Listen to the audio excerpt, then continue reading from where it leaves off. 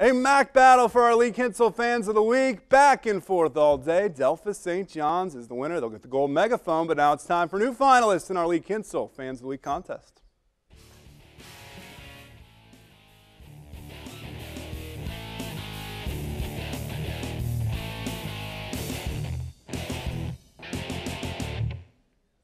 We start with the pumpkin in Bluffton, putting her stem back on. She was ready, but not to be outdone, Russia with a frog in its student section. How about in Kalida? The Wildcat is not just cheering, he is leading the roller coaster, or she. And finally, Putnam County League rival Fort Jennings, loud and proud on the road at Arlington. As always, go to WOSN.TV and scroll halfway down the page.